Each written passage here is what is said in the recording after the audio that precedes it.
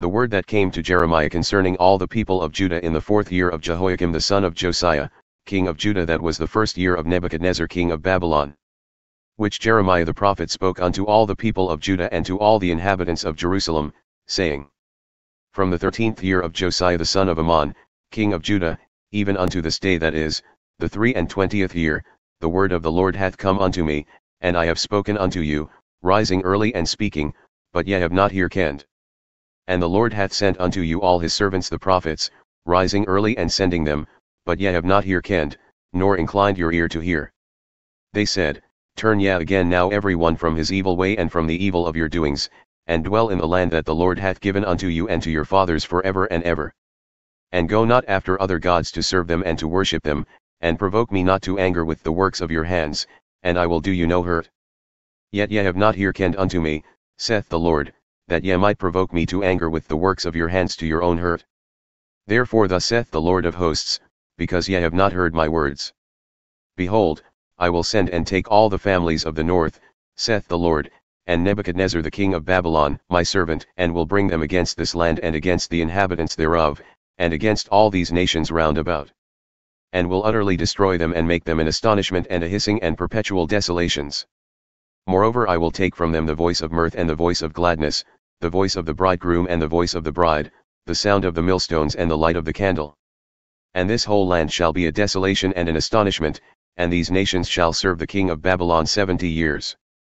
And it shall come to pass, when 70 years are accomplished, that I will punish the king of Babylon and that nation, saith the Lord, for their iniquity, and the land of the Chaldeans, and will make it perpetual desolations. And I will bring upon that land all my words which I have pronounced against it, even all that is written in this book, which Jeremiah hath prophesied against all the nations. For many nations and great kings shall serve themselves by them also, and I will recompense them according to their deeds and according to the works of their own hands. For thus saith the Lord God of Israel unto me, Take the wine cup of this fury at my hand, and cause all the nations to whom I send thee to drink it. And they shall drink and be moved, and be mad because of the sword that I will send among them. Then took I the cup at the Lord's hand, and made all the nations to drink, unto whom the Lord had sent me. To wit, Jerusalem and the cities of Judah, and the kings thereof and the princes thereof, to make them a desolation, an astonishment, a hissing and a curse, as it is this day. Pharaoh king of Egypt, and his servants, and his princes, and all his people.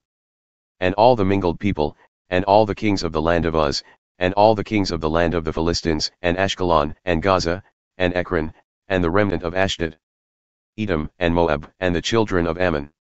And all the kings of Tyre, and all the kings of Sidon, and the kings of the isles which are beyond the sea. Dedan, and Tema, and Buz, and all that are in the utmost corners. And all the kings of Arabia, and all the kings of the mingled people that dwell in the desert. And all the kings of Zimri, and all the kings of Elam, and all the kings of the Medes.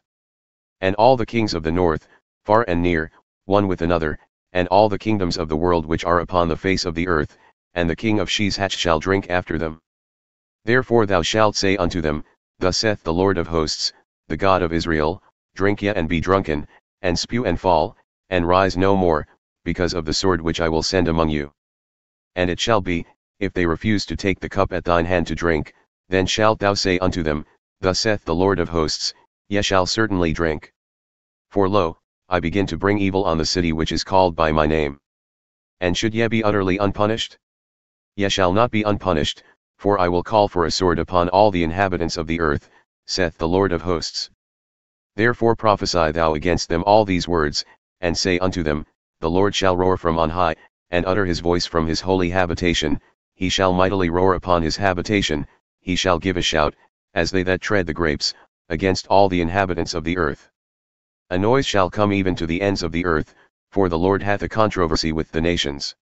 He will plead with all flesh, he will give them that are wicked to the sword, saith the Lord. Thus saith the Lord of hosts, Behold, evil shall go forth from nation to nation, and a great whirlwind shall be raised up from the coasts of the earth. And the slain of the Lord shall be at that day from one end of the earth even unto the other end of the earth. They shall not be lamented, neither gathered, nor buried, they shall be dung upon the ground. Howl, ye shepherds, and cry, and wallow yourselves in the ashes, ye leaders of the flock, for the days of your slaughter and of your dispersions are accomplished, and ye shall fall like a pleasant vessel.